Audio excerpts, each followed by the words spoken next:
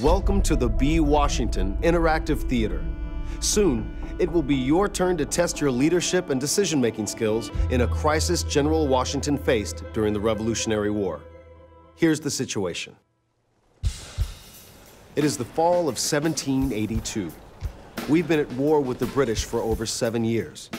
Peace negotiations are underway after our decisive victory in Yorktown, Virginia the year before. But all is not well among the officers of the Continental Army. Throughout the Revolutionary War, the Continental Army has suffered shortages of food and supplies. Congress has struggled repeatedly to pay the men. Some are owed years of back pay. There's not much General Washington can do other than write letters on behalf of his soldiers.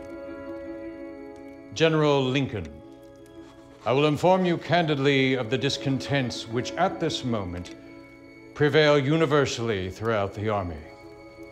The complaint of evils are the total want of money, the heavy debts they have already incurred, the distress of their families at home, and the prospect of poverty and misery before them. The patience and long sufferance of the Army are almost exhausted. There never was so great a spirit of discontent as at this instant.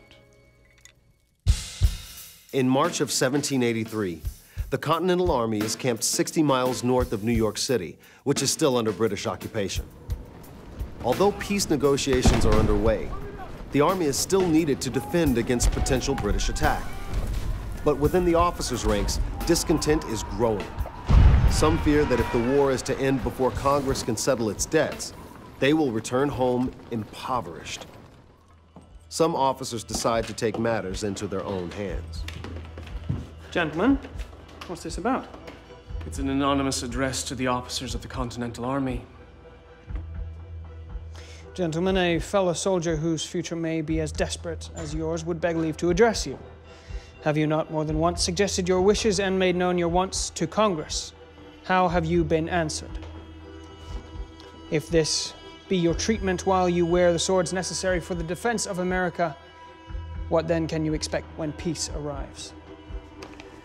But if your spirit should revolt at this, to oppose tyranny under whatever garb it may assume, then awake, attend to your situation. In any political event, the Army has an alternative. The author proposes that the Army threaten to refuse to lay down its weapons in news of peace, or refuse to defend the country from attack.